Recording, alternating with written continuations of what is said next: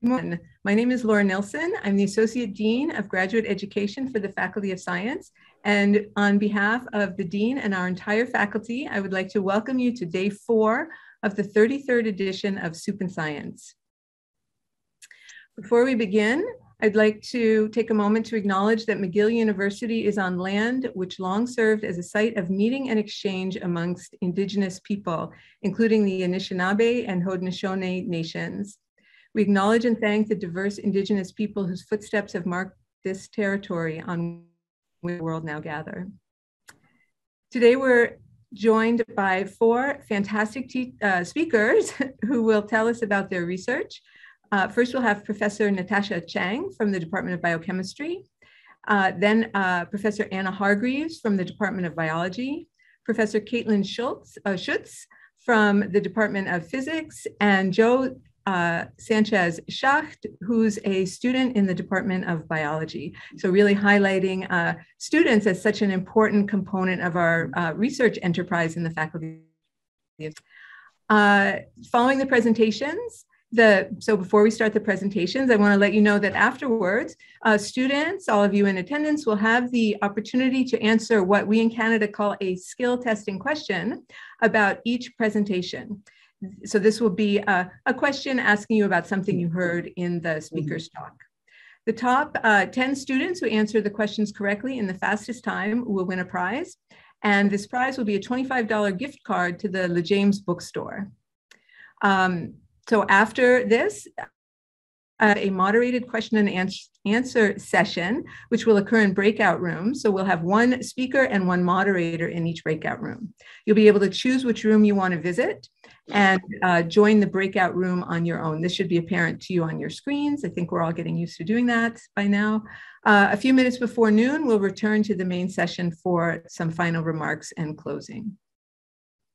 Before we begin the presentations, however, I would like to welcome Principal Suzanne Fortier to the session, and I invite her now to share a few remarks.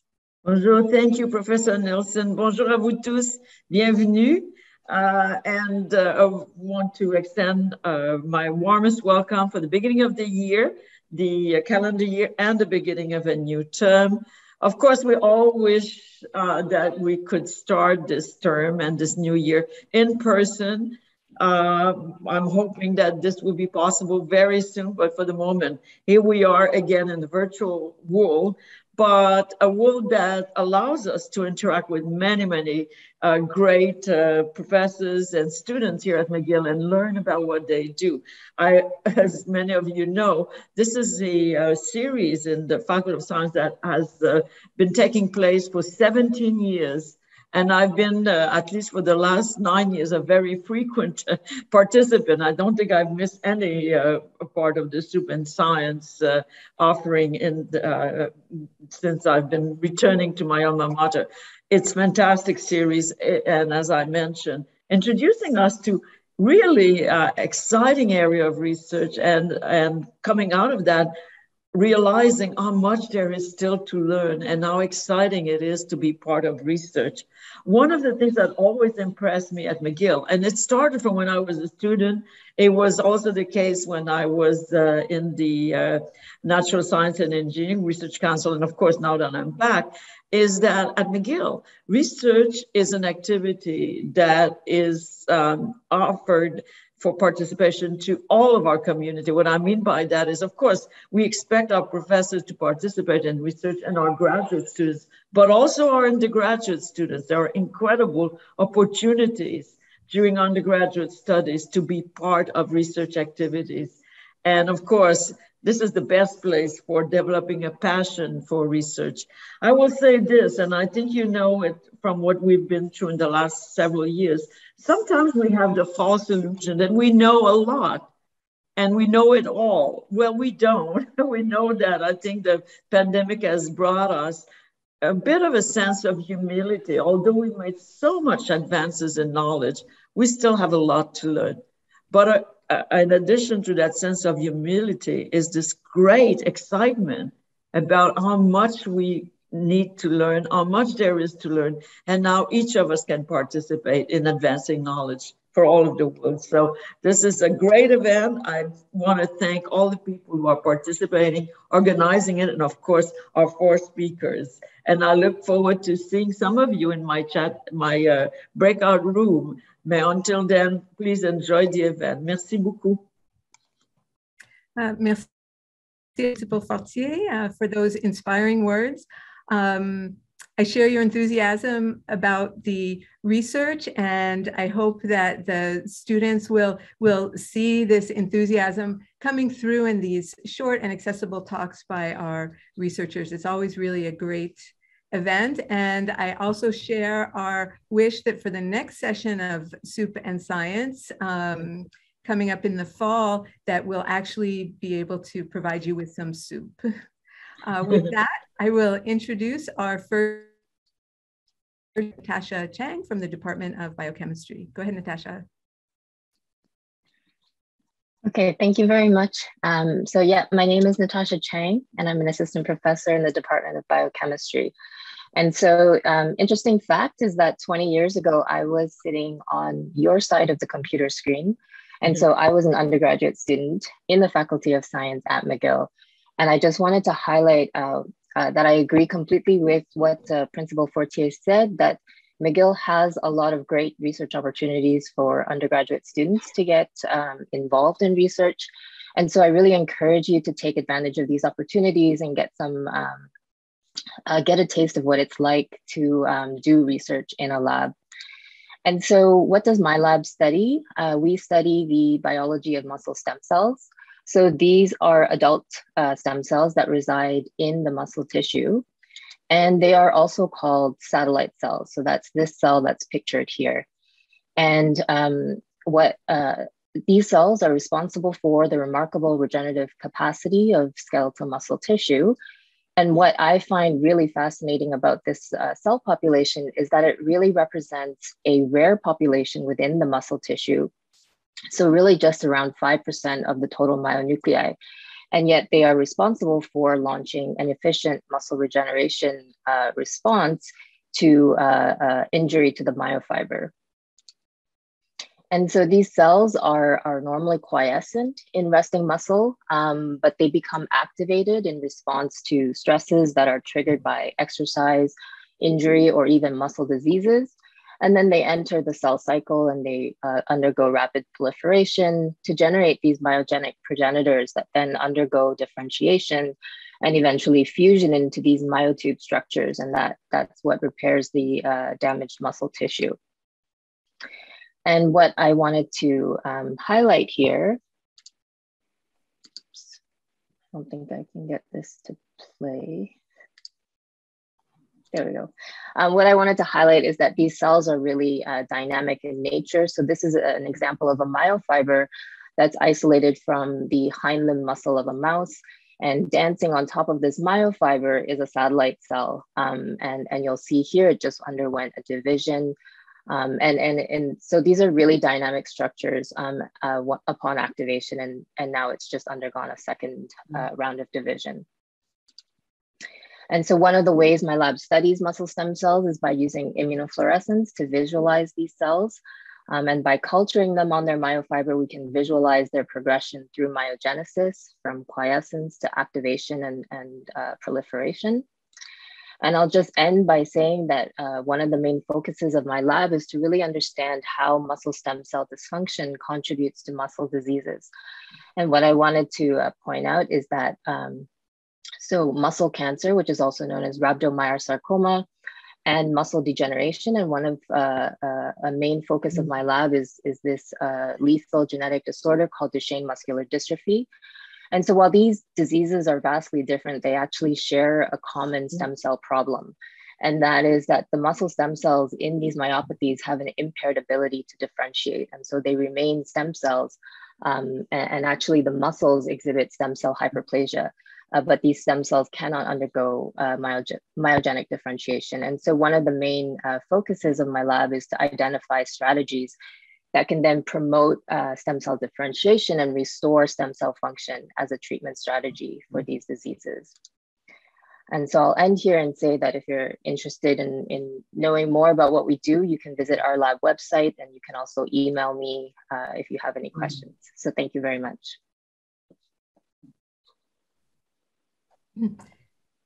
Thank you, Natasha, for that very interesting and visually appealing talk. We'll now move on to Anna Hargreaves, a professor in the Department of Biology. Go ahead, Anna. Thanks, Laura. Hi, everyone. So as Laura said, my name is Professor Anna Hargreaves, and I work in one of the departments at the McGill that studies life, but does not focus on humans. And so humans are super fascinating, and we love to think about ourselves, but we're just one of millions, if not billions of species on the planet. And many of these other species have social structures and evolutionary adaptations, lifespans just as complex as humans. And, you know, many can do things that humans could never dream of. So we're interested in this non-human world. And the map that you see here shows you the distribution of vertebrate species. So these are species like mammals, birds, amphibians, and reptiles. And the warm colors on the map shows you places in the Americas with high concentrations of vertebrate species, high biodiversity. And the map is showing you vertebrate species, not because vertebrates are the most important biological group, but because they're the only group for which we have good enough data to make this kind of map. And in fact, vertebrates are actually just a tiny fraction of the world's biodiversity. And so this really illustrates just how much we have to learn about the non-human species that we share the planet with. So my lab, we're primarily interested in two sets of questions about the world's biodiversity. First of all, we think a lot about species distributions. So each species occupies a specific corner of the world, and we're interested in the factors that constrain it to that area. So why does that species occur where it does and not somewhere else?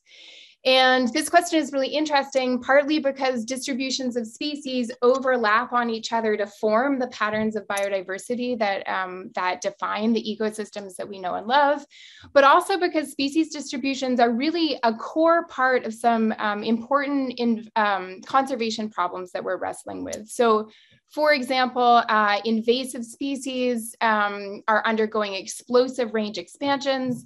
Species at risk of extinction are often undergoing range contractions, and millions of species around the world are predicted to shift their range in response to climate change. And when biologists try and model the factors that constrain a species distribution or that might determine how it responds to disturbance, there's a long history of focusing on climate. And we know climate is super important in determining species ranges, but we also know that species don't just exist all by themselves in a specific climate. They are, of course, embedded in these complex web of interactions with other species. Some of them are positive, some of them are negative. So from the snake's perspective, this is a positive interaction, and from the hummingbird's perspective, it's probably not. And these interactions between species are incredibly complex, super fascinating and compelling, and they can shape species distributions, they shape their evolution, and they shape the structure of ecological communities. So we think about species distributions and species interactions, and we use three main approaches to look at them. So first, our lab is really built on in-depth field experiments. So this is where we go out into the natural world and we do experiments that test theory and hypotheses about how the world works. And because it's an experiment, it's really powerful, but they're also really super labor intensive. I mean, they're beautiful, fieldwork's amazing, but you get the answers sort of one species at a time. And so we pair this approach with global data syntheses, where we go to the published literature and we gather all the data in the world that relates to a question we're interested in. And this approach allows us to look for patterns beyond species and across ecosystems. And so this approach is really great in its reach, but often you're constrained to using data that weren't collected for the question you have in mind. And so we also use a third approach that combines the strengths of these first two approaches, which is called a distributed experiment. And so that is when a group or network of researchers get together and they each do the same experiment using the same protocols in a ton of different places. So these stars that you see on this map, well, there's one star for Montreal, you can tell which one that is. And the others are places where a network that I run has done experiments testing the strength and importance of interactions between species. And so this lets us combine the power of experiments with the global reach of data syntheses. And it's a really, this tool is only possible in the last couple of decades with the advent of the internet and email and file sharing. And it is really shedding light on some really interesting large scale latitudinal and elevational patterns in biodiversity. So that's what we do. Our research involves undergraduates at all possible stages. And so if you're interested in the natural world, yeah, get in touch. And I hope that whatever you do, you have lots of chances in your McGill career to explore non-human species.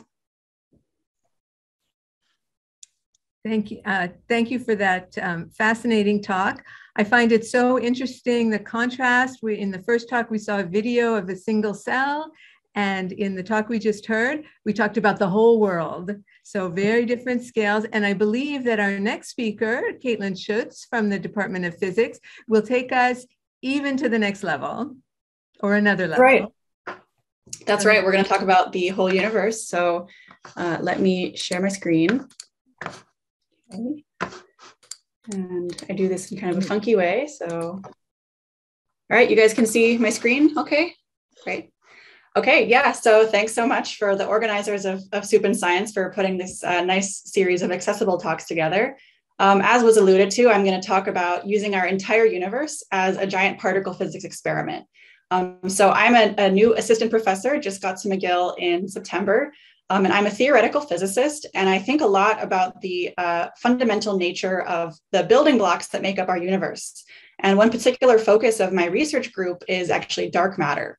Now, when people hear about dark matter or related concepts, this might be what kind of comes into your mind. You might think about maybe the dark side of the force. Maybe this sounds like science fiction, like this is very exotic, sounding stuff. But I want to disabuse you of the notion. So in my group, we're not dealing with science fiction here, although that would be fun. But instead, even though I'm a theoretical physicist, my work is all about confronting theoretical ideas for what our universe could be doing and confronting those ideas with data. And here are just a few examples. I'm not going to go into all of these, but different pieces of observational data from astrophysics and cosmology, which my group has used in recent years to confront questions of what our universe is made of. So we have a huge amount of evidence for the existence of dark matter. I don't have time to go into it all today because there's just so much overwhelming evidence. And the evidence comes from a diverse range of different kinds of systems, which is how we can actually be so confident that dark matter exists. We have evidence across 9 orders of magnitude in length, ranging all the way from over here is a little thumbnail of the tiniest so-called dwarf galaxies. These are systems that are 99% dark matter by mass, and we can tell that using gravitational inferences about how things are moving around in these galaxies. We can also see evidence for dark matter on the largest scales in the universe. Looking on the scale of the entire observable universe, we see tiny fluctuations which have to be seeded by dark matter gravity sort of clustering and bringing things together and amplifying perturbations because gravity is an attractive force.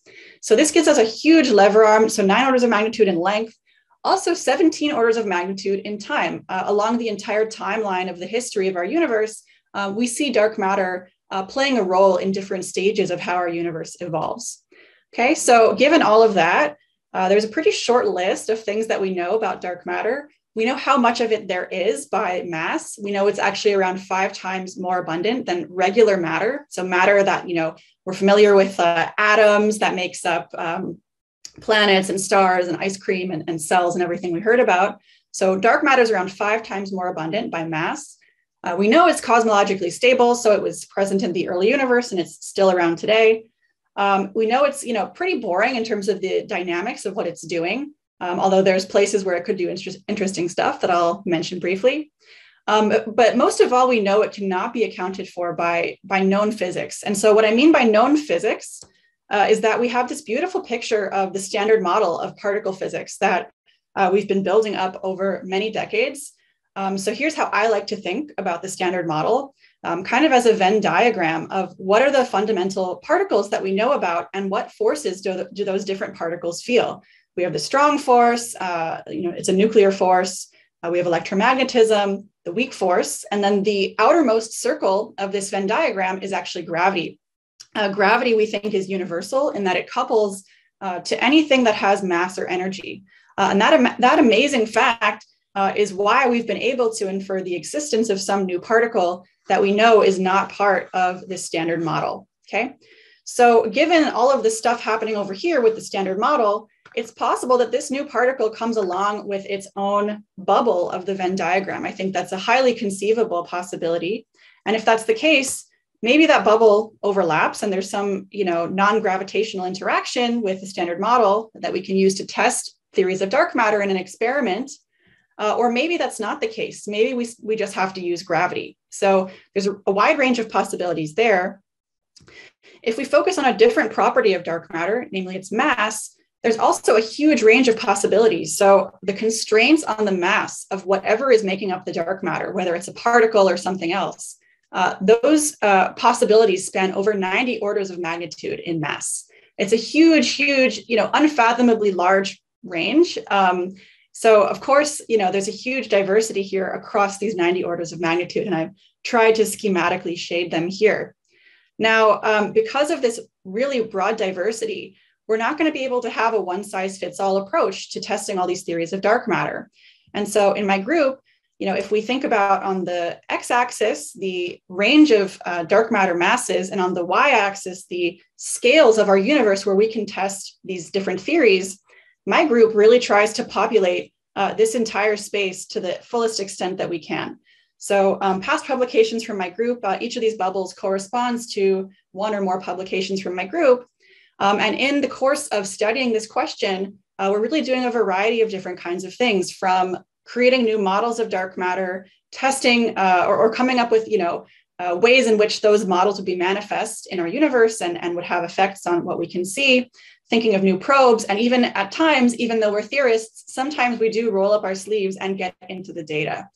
So we're able to actually do full cycles of the scientific method, from making a hypothesis and then testing that hypothesis. So that's, I think, very fun. Just to give a couple of super lightning fast examples to be concrete of different kinds of dark matter things we've been thinking about in recent years is, what if dark matter could dissipate energy and cool down? Could that affect the structure of galaxies? Or what if dark matter is scattering in an inelastic way? You can release energy or absorb energy. Can that basically dissolve the smallest structures that we see? What if dark matter is quantum in nature? What if it has a de Broglie wavelength that can erase structure? And how would that affect gravitational lensing? And finally, how can we make dark matter in the primordial plasma of the early universe? And does the mechanism for making dark matter affect the later evolution of the universe? So I'll just leave my summary slide here. It's a huge space of possibilities, but also a huge universe. And so we have a lot of room for creativity of coming up with different ways to test theories. So thanks very much. And happy to take questions in the breakout room. Thanks very much for that great talk, Katelin. I'm really captivated by the fact that you study this material and you can't explain it by the known laws of physics. And just to generalize a bit, I mean, for me as a researcher, those things that don't fit are always where the most interesting new ideas come from and new discoveries. So it's really super interesting. And I also think that the constellation, so to speak, of the last three talks really highlights what Principal Fortier mentioned at the beginning of the session, which is how much is still remains to be known and how many discoveries are still out there. So now let's come back to Earth. And our final speaker before the breakout room is Joe Sanchez from the Department of Biology. Joe is a student, and this is my home department, biology. Joe is a student in our department, and he's going to give you an idea. We've talked a lot about student participation in research in our faculty, and here's a great example of that. Go ahead, Joe. Yes, thank you so much. Hi, everyone. My name's Joe, and I'm very glad to be here. I'm finishing up my undergraduate degree in biology with a focus kind of on environmental science this spring. And for the past 8 months, I've had the opportunity to conduct some quantitative research that examines land use impact on lake water quality for the Lake Pulse project with our very own Professor Gregory Eves and some partners from Université Sherbrooke and Environment and Climate Change Canada.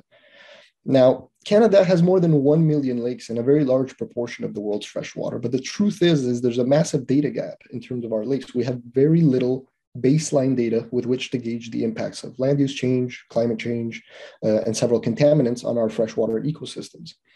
Now, this project aims to bring together researchers, environmental activists, and policymakers to try to uphold the responsibility we feel we have towards lake stewardship here in Canada.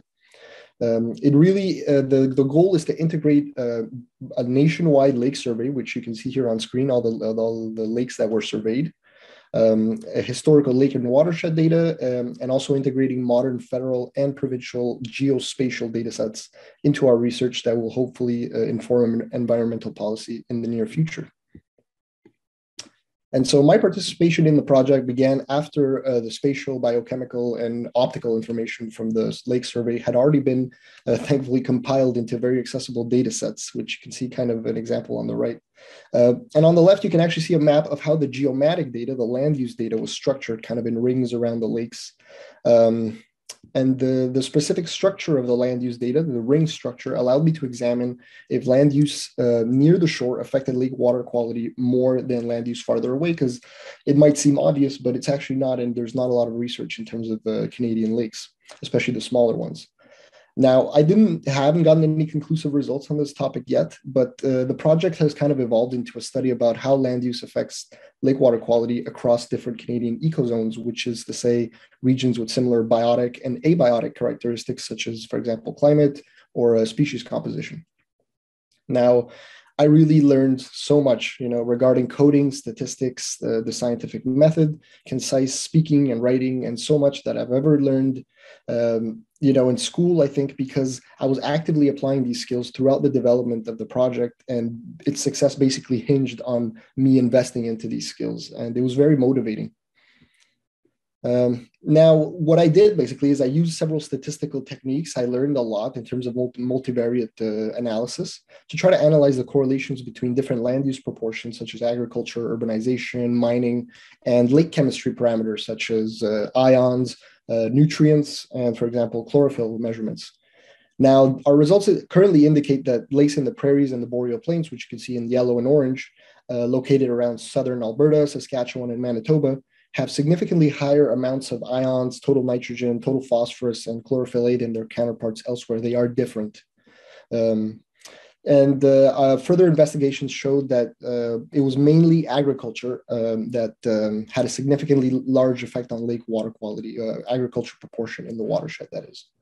And we hypothesized that this might be due to increased nutrient export to lakes, maybe given their flatter topography, maybe just given due to their naturally higher nutrient baselines in the prairies, or maybe simply the fact that these regions are just naturally much more amenable to agriculture, or just a combination of all those facts. So that's what we're kind of looking at right now, and we hope to get this information into the hands of people who can make a difference soon.